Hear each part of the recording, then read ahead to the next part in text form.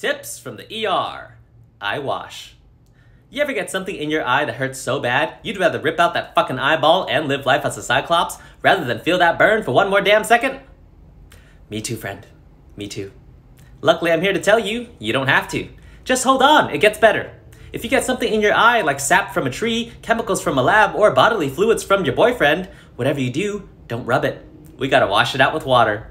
If you come to the ER, we have what's called a Morgan lens. It's basically a thick, fancy contact lens with a tube sticking out of it that we hook up to a bag of saline and rinse your eyes out.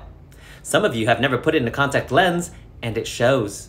Just hold still, motherfucker. I promise it'll feel better. If you don't want to come to the ER, just make sure you drown your eyeballs out in running water and tell your damn boyfriend to warn you next time before he shoots.